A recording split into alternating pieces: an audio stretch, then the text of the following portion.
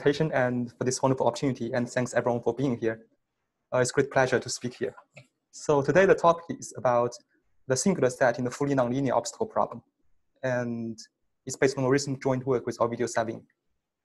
Right, so basically, before I move to the fully nonlinear version of the problem, let me actually start with the classical version, which is actually the problem that Xavi has talked about. But in case you missed this talk, let me just give you a quick review of what's going on with this classical version of the obstacle problem. Right, so basically in this problem, we're physically modeling a very simple situation.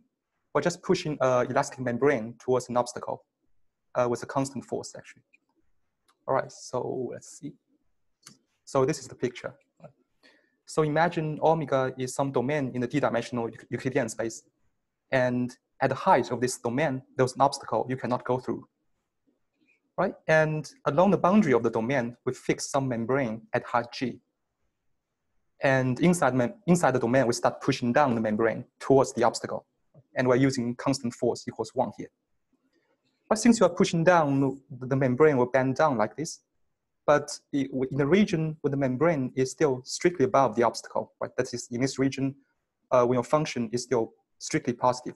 So in this region, the shape of the membrane is determined by the balance between the force and elasticity. Right? So that means in this non-contact set, that's when your function is positive. In this contact set, you have Laplace of u equals 1. This is precisely saying the elasticity and the force is balanced in this region. Right? But then you keep pushing and pushing, and after your membrane becomes in contact with the obstacle, that is in this region, then there's nowhere you can go. I mean, you cannot penetrate the obstacle. So in that region, you have to follow the shape of the obstacle, which is flat. So in the contact set, Laplace of u is 0. Right? So basically, this is the problem. And of course, the most interesting feature is there is a jump in the right-hand side of the equation. And this jump happens along the interface that is a priori unknown to us. Right? As Xavi was saying, this is a typical free boundary problem.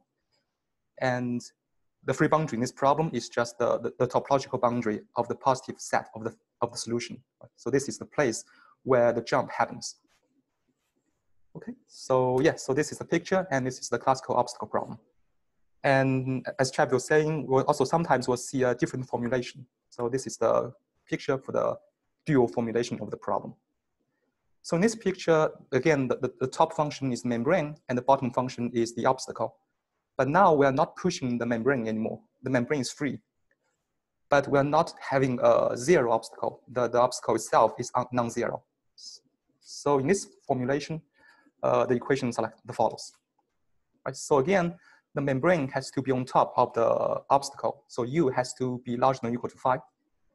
And so when they are in contact, when u is phi, they have to share the same Laplacian, because the membrane has to follow the shape of the obstacle.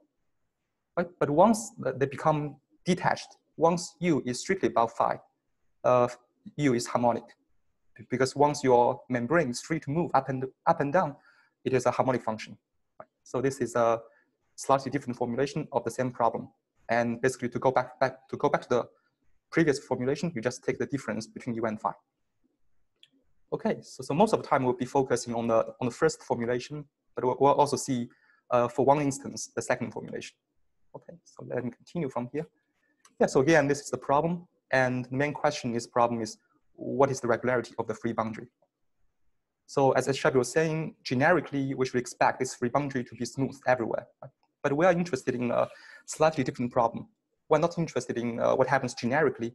We're interested in what happens for all the boundary data. Right? So in this case, just give me a boundary data. What can I say about this regularity of this free boundary? Okay, so I mean, the starting point is actually very simple. So we just start by looking at some typical solutions to the problem. So here we have the first class of solutions, which is just which is so-called half-space solutions. So what we're doing is we are taking one direction E, and then we're taking the one-dimensional parabola in this direction. But then we're only taking one half of the parabola, and in the other half space, everything is 0. So this is the formula. So really it's a one-dimensional parabola, but we're only taking one half of it. So you can see this solves the problem in the entire space. Okay, and another class of solution is even simpler. It's just a parabola. So you just take a full parabola in this case. And in this case, to make sure your function is non-negative, you have to make sure the coefficient matrix is non-negative definite. And to make sure you solve Laplace of u is 1 in the positive set, you have to make sure the trace of A is 1. Right? So this is the so-called parabola solutions. So basically, both class of solutions that are very simple in the sense they're global solutions and they're both homogeneous of degree 2. But in some sense, these two solutions actually complete the complete opposite of each other in terms of how much contact there is. So if you look at the half-space solutions, there is real contact between the membrane and the obstacle. Right? So for these solutions, the contact set is actually an entire half-space. It is real contact. There's a lot of contact between the membrane and the obstacle. And for parabola solutions, I mean, there is still contact, but the contact set is just the kernel of A. And if you assume the trace of A is 1, this kernel will always be of lower dimension. So for this class of solutions, you only have tangential contact along a lower dimensional set. Okay, and you can also see this contrast by computing the second derivatives. So for the half-space solutions, since there is real contact, actually the second derivatives will jump. Like Laplace is 1 here, Laplace is 0 here. So for this solution, it's only C11. The second derivatives are bounded, but they're not continuous. But for parabola solutions, since you only have tangential touching, this tangential touching is not really affecting the second derivatives. So here, the solution is actually smooth everywhere. So that's just two typical class of solutions. But of course, the main observation is actually somehow these two are the only possible behaviors along a free boundary. So this is what Consequently proved in 1977. So there is a dichotomy for free boundary points. So take a free boundary points x0. There are only two possibilities, right? So either, so here what we're doing is we're computing the density of the contact set. So if the density of the contact set is positive, then your solution looks more or less like a half-space solution. And otherwise, if the contact set is of 0 density at the point, then your solution looks more or less like a parabola. Right? So here, what I mean by the function looks more or less like a half-space solution or look like the parabola is in the following sense. So it means in a sequence of balls with vanishing radii, so you have smaller and smaller balls, you have a sequence of them. In this sequence of balls, my solution is well approximated by U0 in the sense that the difference is going to 0 faster than the quadratic rate of the radii. Right, so again, there are only two possibilities. Either you have positive density, which means you have real contact. In that case, your solution is well approximated by a half-space solution. Or otherwise, there is the contact set has 0 density, so there is only tangential contact. And in that case, your solution is well approximated by a full parabola. Right, so what this allows you to do is it allows you to decompose the free boundary into two pieces. There's going to be the regular part and the singular part. So basically, a free boundary point is in the regular set if it satisfies the first possibility, real contact, and looks like a half-space solution. These are the points in the regular set. And your point will be in the singular set if there is only tangential contact and your solution is well approximated by a parabola solution. So the next step in this development is based on some earlier work by Candelera and Nuremberg. Consequently showed that the regular piece is really regular. It is locally analytic, so it's really the best you can hope for. And then the remaining question is, what happens to the singular part? It turns out the problem for the singular part is much more delicate than the regular part. And it took the effort of many mathematicians. And so, but the current best result is due to Figali and Sarah, which was published in last year. So basically the result reads like following. So again, D, the number D is the dimension of the ambient space. Your domain sits in a D-dimensional Euclidean space. So the first line says the singular set stratifies. It means you should decompose the singular set into D pieces in D dimension. Right? So you should think about each sigma k as the k-dimensional part of the singular set. So the next step is, okay, for the lowest stratum, for the zero-dimensional part, it's just a bunch of points. So it's really a zero-dimensional object. And for k from 1 to d minus 2, that is all these intermediate values, dimensions, right? What you can show is this stratum, the sigma k part, is locally covered by a C1 log manifold of dimension k. So again, it is really a k-dimensional piece, and it has some regularity. And for the top stratum, which is the d minus 1 dimensional part, you can show it is covered by a C1 alpha manifold of dimension d minus 1. Right, so again, it is a d minus 1 dimensional object, and it has this C1 alpha regularity. And as Chabi was saying, I mean, actually the result is more precise than this. They have a further decomposition into generic points and bad points. And the generic points are covered by actually C11 manifold, and the bad points are just a few. But let's not go into this.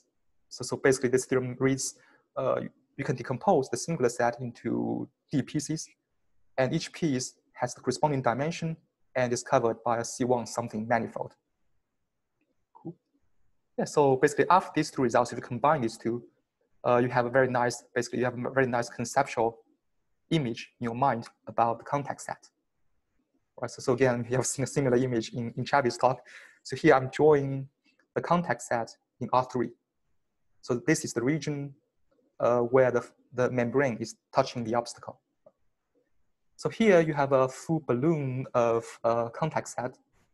Right? So the surface of the balloon they are all regular points, because if you take any point here on the surface of the balloon, you look around it, the contact set is of positive density.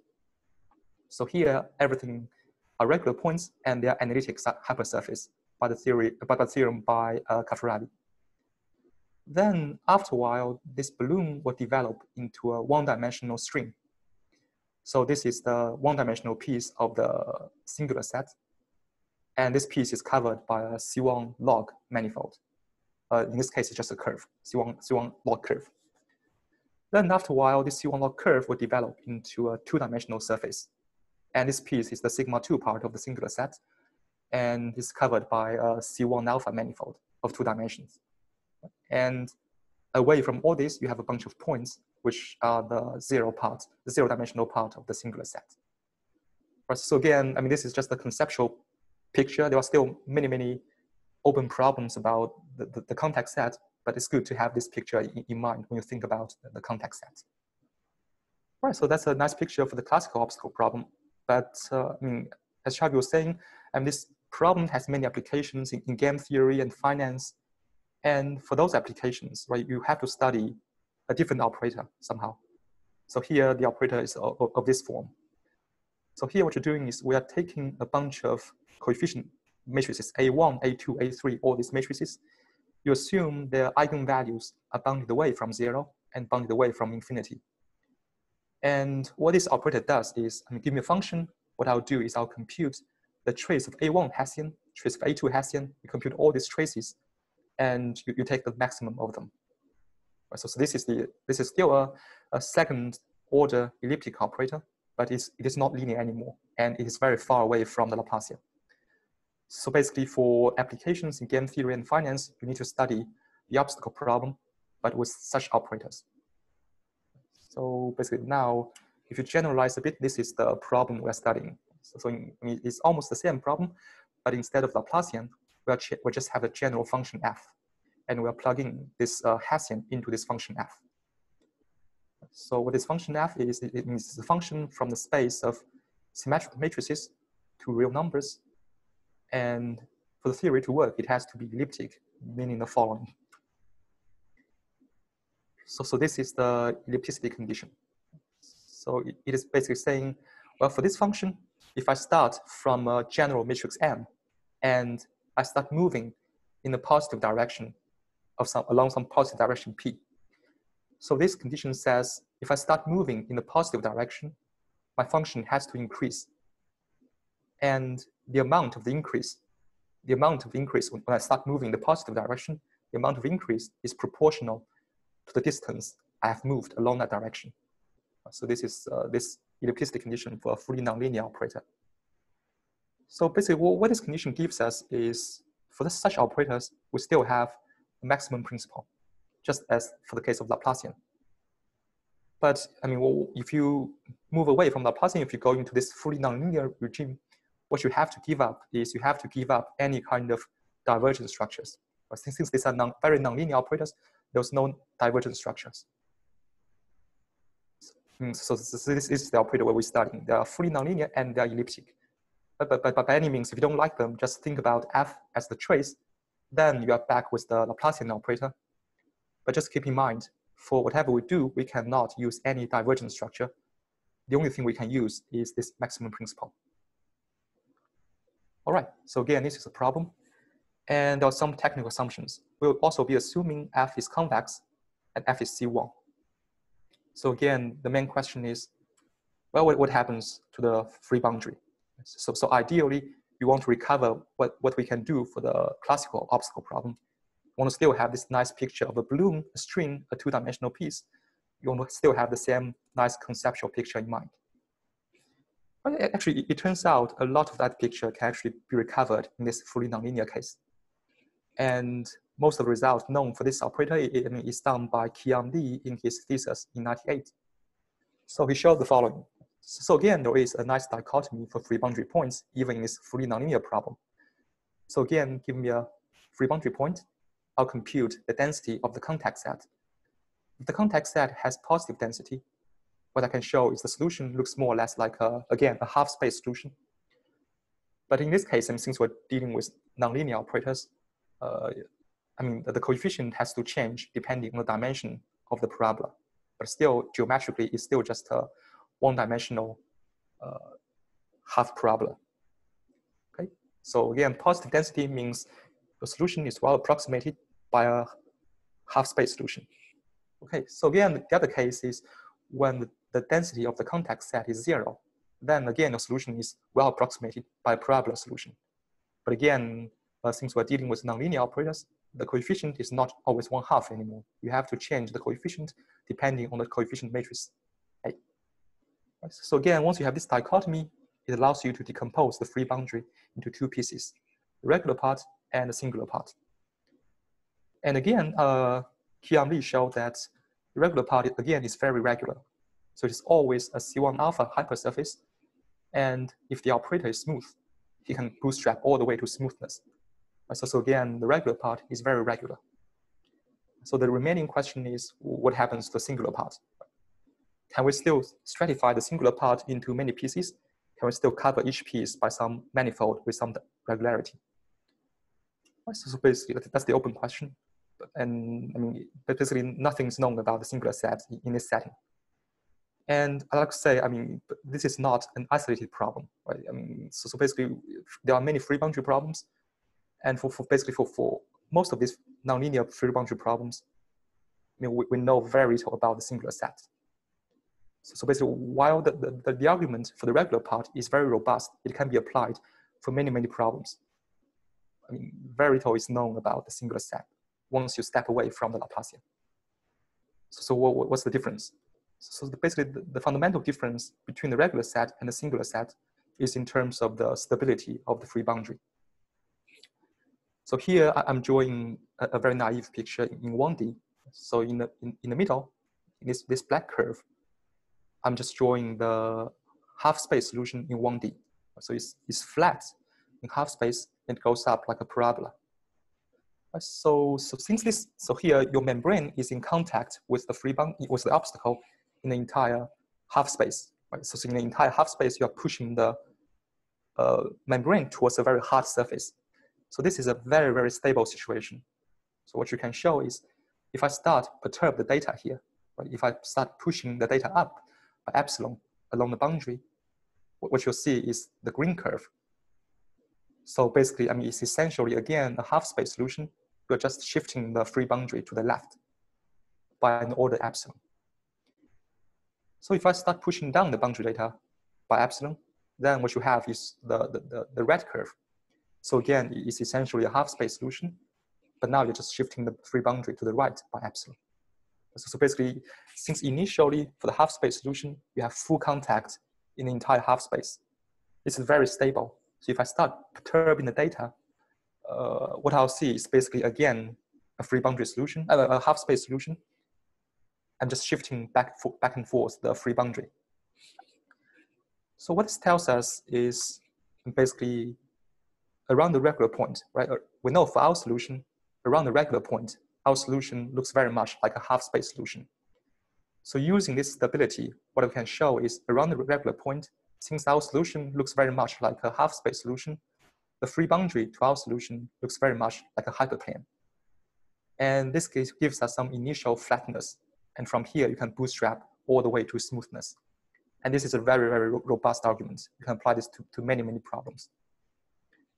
Right, so now what happens to the singular part? Right, so, okay, so again, here I'm just drawing a naive picture in 1D. And here again, in the middle, the black curve is a parabola solution. Right? It is touching the obstacle only at the origin. And for this solution, initially, you only have tangential contact. It's only contacting at a point. So this is a very unstable situation. So now if I start perturbing the data here, if I push everything up by epsilon along the boundary, what I have is the green curve. And for the green curve, everything is strictly positive, and there's no free boundary at all. So by pushing up slightly, I can remove the entire free boundary. And now if I start pushing down this thing, if I start pushing down the boundary data, again by epsilon, what I can show is the solution is going to be this red curve. So here, you still have some free boundary points, but instead of one singular point, you have two regular points. So basically, initially, it's a parabola touching the obstacle only at the origin. And it's very unstable. But perturbing the data, I can either remove entirely the free boundary, or I can turn everything into regular points. So this is a very unstable situation. So basically, there's no way you can apply the same arguments as for the regular points. So basically, how do you deal with this instability? So for the classical problem, people have to use these magical tools called monotonicity formulas. So how it goes.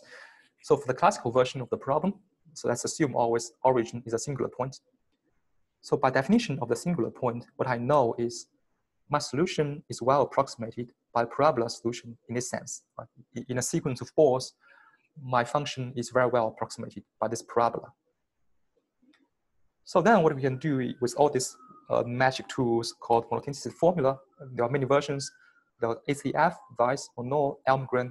With all these formulas, what you can do is you can quantify this approximation. So basically, instead of a sequence of radii, we can now plug in all kinds of radii now. And also, instead of a little o here, we can quantify this into a uniform modulus of continuity sigma. So basically, all these formulas, they allow you to quantify this approximation. And once you have quantified the approximation result like this, what you can do is I can apply this estimate at different points along the singular set. So I apply this estimate at a point x in the singular set. I have a matrix AX. I apply the estimate at y in a singular set. I have a matrix AY. So if I use this quantified approximation result, what I can show is A of x to A of y, they'll change very little if x and y are very close to each other. And I mean, since what I know is around the point x0, my solution looks very much like the parabola with coefficient ax. So you should expect the kernel of ax looks very much like the zero set around x. So in particular, you can show more or less the kernel of ax is the tangent space to the singular set at the point x. So if you go back to this estimate, what you know is basically the tangent space to the singular set is changing continuously with exactly sigma as the modulus of continuity. So from here, you know the tangent space is changing continuously. And from here, you can show, I mean, that's exactly saying the singular set can be covered by a C1 manifold with the normal changing like sigma. And basically, if you want C1 alpha covering for the top stratum, what you have to do is you have to get sigma to be a Holder decay. And if you want to have C1 log covering, which is the case for intermediate stratums, there you have to get sigma like 1 over log. Right? So basically, I mean, this is a very beautiful argument for the classical obstacle problem. But here you need the formulas. And the problem basically is these formula, they only work for the Laplacian. These are very powerful, but they are very restricted tools you can use. Essentially, they only apply for the Laplacian. And for our problem, which is a fully nonlinear version of the problem, which our operators doesn't have any divergent structure, and there's no way you can have these formulas. So basically, that's the fundamental reason why so little is known about the singular sets once you step away from the Laplacian. So basically, what's the idea? I mean, you still have to deal with this instability, but you don't have formulas anymore. So how do you deal with this instability? So now let's go to the fully nonlinear version of the problem. And again, 0 is a singular set, is in a singular set. And again, our goal is to show that around the origin, we have this quantified version of the approximation result, right? Our solution is approximated by a parabola solution in a quantified way. And as I was saying, I mean, it seems that our major enemy is this instability of the free boundary, right? Sometimes you can remove the free boundary, sometimes you can turn everything into regular points. We have to deal with this instability of the free boundary around the singular point.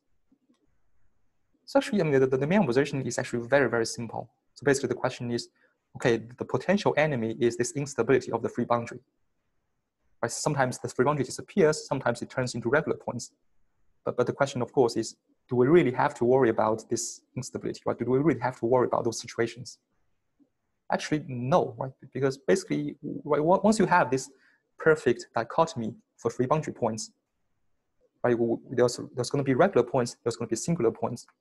So basically, after this dichotomy, you always know whether you are looking at a singular point or a regular point. Right? So for instance, here we always know a priori that the origin is in a singular set. You don't have to worry about the singular point disappears or it turns into regular points. We know for sure 0 is in a singular set. Right? And once you have this piece of information, actually this instability is helping us, because you can use this instability to show rigidity of the solution. Right? So basically this instability means around a singular point, the solution is very rigid. Right? You cannot perturb the solution at all, because most of those perturbations you can do around a singular point, they will not preserve the singular point anymore. But you always know the singular point is always there, which means you can not perturb the solution at all around a singular point. So the solution is very rigid around the singular point. And so in terms of solution itself, what this means is actually you should expect you can improve the regularity of the solution around a singular point. So in general, what we know is, even for the case of the Laplacian, what we know is the solution in general is not C2, because the Laplacian can jump from 1 to 0 across the free boundary. The solution in general is not C2. But what we're trying to do here, we're trying to get this estimate at a singular point. So what we're showing here effectively is the solution is C2 at the origin, because we're effectively showing our solution is approximated by a second order polynomial in a way that is better than a quadratic. So here we're actually showing at a singular point, the solution should enjoy higher regularities than at the general free boundary point. So basically, this is a strategy. So basically, since we're dealing with the fully nonlinear problem, what we have is maximum principles. And what we'll be doing is we'll be using maximum principles, and we'll be using this instability to help us to improve the regularity of the solution.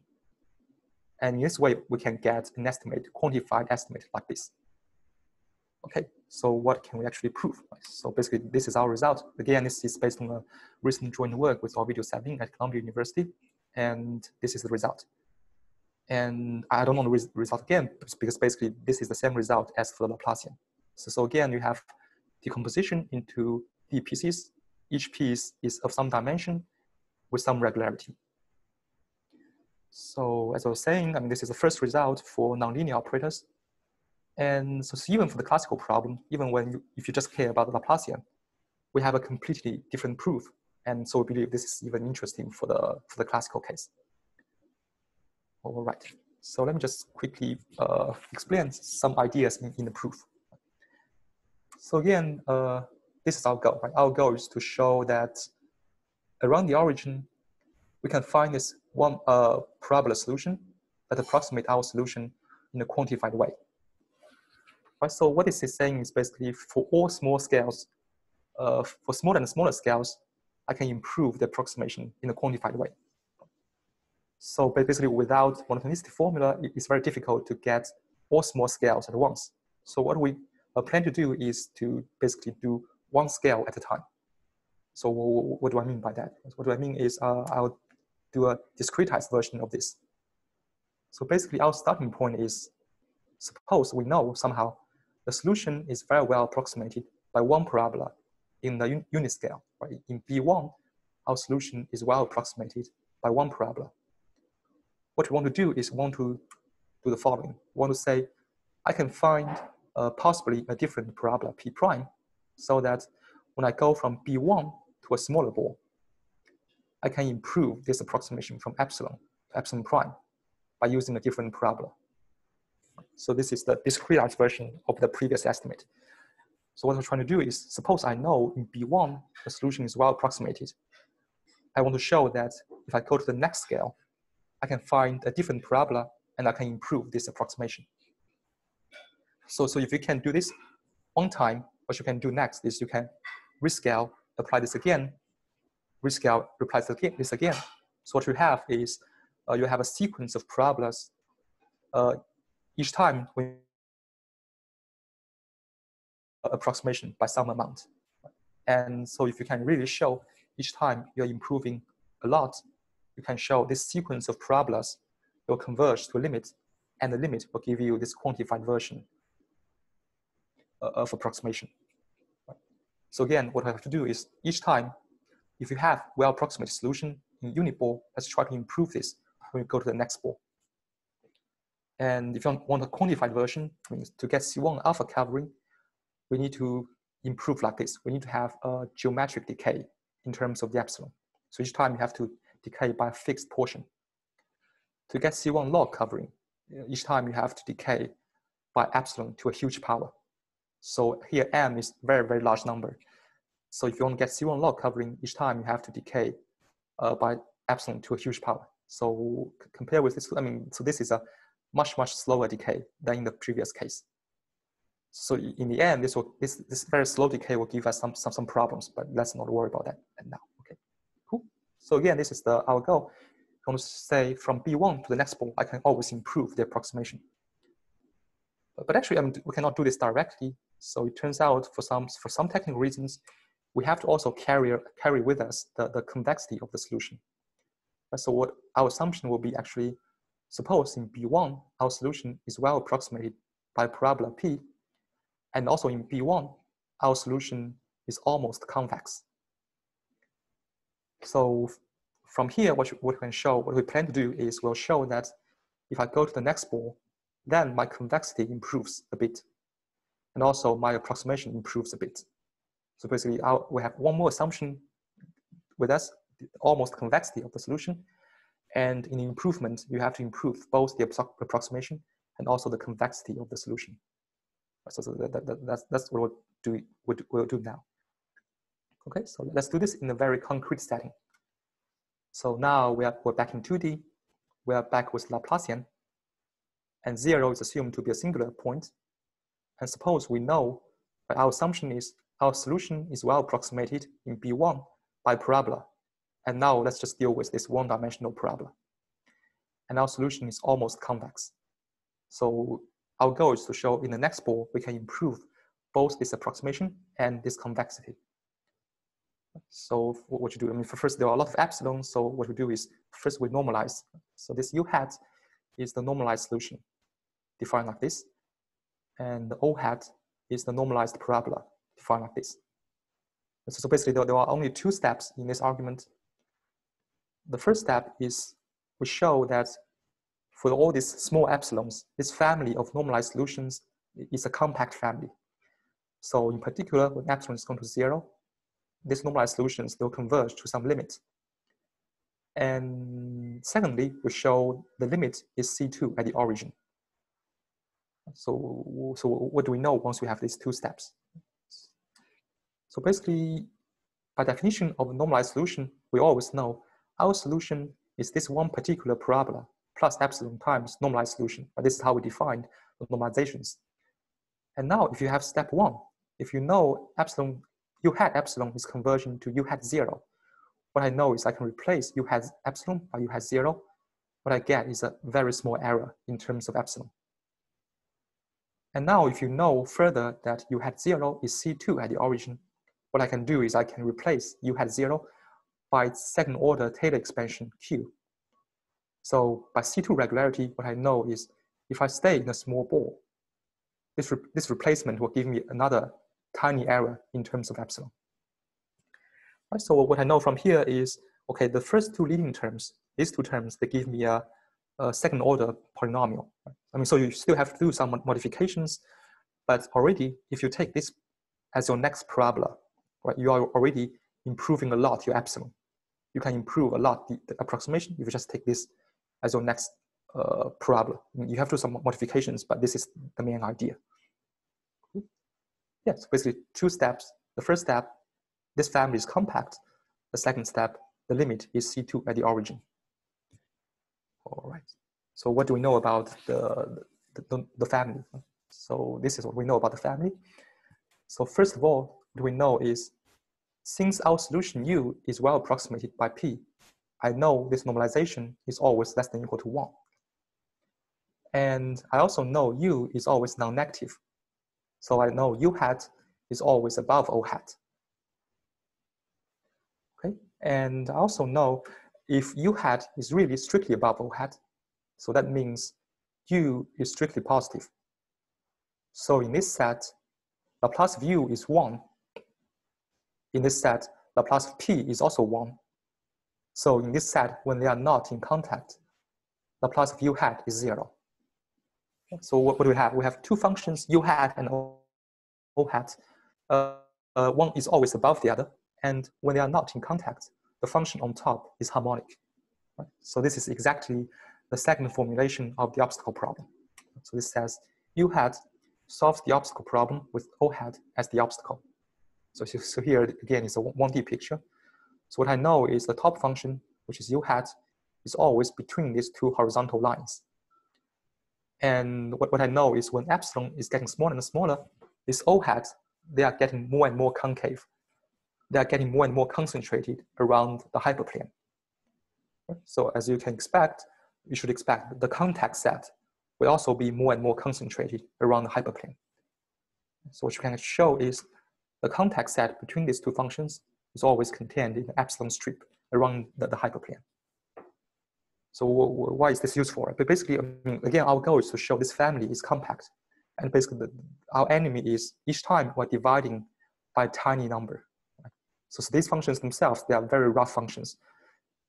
But what we know is, if you can show the contact set is always inside this tiny strip, and if you just do a direct computation, you can show, I mean, the gradient of U hat is like 1 over epsilon times x1. So within this tiny strip, I mean, the epsilon cancels. So this is uniformly bounded by universal constant. So this says, although you have, I mean, although each time you're dividing by tiny constant, and this O hat is becoming very, very, very concave. But in the region where the functions contact, actually all this O hat, they are uniformly Lipschitz. And from here, you can show that U hat is also uniformly Lipschitz, and this gives us enough compactness to show they'll converge to some limit. Right? And again, our next step is to show this O hat is C2 at the origin. Right? So for this family, what I was saying is, I mean, this family of solutions that are solving the obstacle problem with the obstacle more and more concentrated around the hyperplane. Right? So you should expect in the limit, this limiting solution will actually solve the obstacle problem with the obstacle entirely contained in the hyperplane. Right? So basically that's the following problem. So that's the thin obstacle problem. So I mean, actually, don't worry about the equations. So what you're having is, physically speaking, again, just a membrane on top of an obstacle. But the only difference is, instead of asking the function to be non-negative in the entire ball, we only ask the function to be non-negative along the hyperplane. So this is saying basically the obstacle is only inside the hyperplane. This is the thin obstacle problem. And again, our goal is to show the solution to this problem is C2 at the origin. Well, the bad news is, in general, the solution is not C2. So here are some examples. So the first picture, we're looking at the three-half solution. So this solution is only C1 1/2. It is not C2. And the second example is even simpler. So what you're having in the second picture is just you're having two half planes meeting at an angle along the hyperplane. So this is also a solution to the thin obstacle problem. And this solution is not even C1, it's just Lipschitz. So again, both solutions here are not C2, which is bad news for us. But the good news is, using some theory about this thin obstacle problem, what you can show is, in some sense, these two are the only bad examples. So if you can somehow rule out these two examples, the next example, the next solution is already C2. So basically to show the C2 regularity of this solution in as our limit, we just have to somehow rule out these two bad examples. Okay, so let's see how do we rule out these examples. Okay, so this is the first bad example, the three-half solution. So basically the main observation of this solution is strictly increasing in x2 direction. But by some direct computation, you can show this. And what we know is we have this expansion of our original solution U. Right? So we know our solution is this parabola plus this piece plus a tiny error. And what we realize is, for the first piece, the derivative in x2 direction is 0. For the second piece, the derivative in x2 direction is strictly positive. So from here, you can show that the original solution to our problem will be increasing in all directions close to x2. So this is a typical improvement of monotonicity argument. So we can show our original solution will be increasing in all directions close to E2. So what does this actually tell us? So it tells us this form. So imagine this is the x2 direction. This is the x1 direction. So what I've shown is our solution will be increasing in all directions in this green cone here. You have a tiny cone of directions along which our solution will be increasing. And what I know is, I know my solution is 0 at 0. And I know my solution is always non-negative. So this means if I start from the origin and I start going the negative cone of directions, my solution has to vanish in this entire cone because it has to decrease from 0, but it cannot be below 0. So my solution actually vanishes in the entire cone. And that's a contradiction because we know the origin is assumed to be a singular point, and around a singular point, the density of the contact set should be vanishing. And there's no way you can have a cone, entire cone of zeros along a singular point. Right? So we see actually here, we're actually using the instability of the singular point to help us to rule out this case. Okay, so this helps us rule out the three-half solution. So how do we rule out the two-plane solution? So here you have two parameters, alpha and beta. So let's say if alpha is positive. Right? If alpha is positive, then again, we have this expansion for solution U. So this means our solution has a tiny linear part that is going up in x1 direction. So from here, you can build barriers and show that U0 has to be strictly positive. And that's a contradiction because we know U0 has to be 0 because 0 is in a singular set. So again, here we're using the instability of the free boundary. This is basically saying, I mean, singular set is so unstable. If I can just perturb slightly up in x1 direction, then I entirely removed the free boundary. So this is instability of the free boundary, but now it's helping us to rule out this case. So using this argument, we can show alpha cannot be positive. So with the same argument, you can show beta also has to be non-positive. Right? So now what happens if alpha is negative? Right? If alpha is negative, then you have the same expansion, but instead of a linear part that's going up, you have a linear part that is going down. And with that, we can again build barriers to show U has to be 0 along a tiny line segment like this. So what does this tell us? So I mean, remember we have this convexity with us. So what we know is Hessian, I mean, U is almost convex. And we know U is very well approximated by a parabola that is fully convex in x1 direction. So basically combined, it's almost convex everywhere, and it's a full convexity of the parabola in x1 direction. What you can show is our solution will be convex in all directions close to E1. So this is an improvement of convexity. So using the convexity of the parabola, you can improve the convexity in all directions close to E1. So basically what we have now, right? What I have now is I know my solution is 0 along a tiny line segment here by building the barrier. And I also know my solution is 0 at the origin. So using this convexity in all directions close to E1, I can connect the origin to the line. And again, this gives me a cone of direction, a cone of zeros for the solution. And again, this is impossible because 0 is a singular point, and around a singular point, the density of the contact set is 0. There's no way you can have a full cone. Right? So again, what we used is again the instability of the free boundary at a singular point. As it says, if I can push down a bit, a tiny bit in the x1 direction, then I don't have a singular point anymore. By pushing down, I will have a regular point at the origin. So basically, with this, both coefficient has to be 0. So this helps us to rule out this bad example. And after this, we know U0 is C2 at the origin. Right, so basically this completes the program almost. So what we have now is, right, we take the leading two terms, which gives a parabola solution. And taking the parabola solution, if I stay in a very small ball, we have a very good approximation. We can improve epsilon to delta epsilon for any small delta. Right, but the problem is we also have to improve this convexity because that's part of the assumption in our argument. So how to do that? So what I know is, I mean, away from the hyperplane, right? Because basically my solution is well approximated by one-dimensional parabola. So what I can show is the 0 set is always very close to this hyperplane. So basically away from this hyperplane, both my function U and the solution P prime, they both have Laplacian equals 1. So the difference is harmonic away from the hyperplane. So by the previous estimate, what I can use is I can use C2 regularity for harmonic functions. I can show the Hessians are very, very close to each other, where C is a universal constant. If I take delta to be very small, this is a very small distance between the two Hessians away from the free boundary, away from the hyperplane. So what I know is P prime is a parabola solution. So in particular, P prime is convex. So you can use this to show in this ball, and this is a ball away from the hyperplane.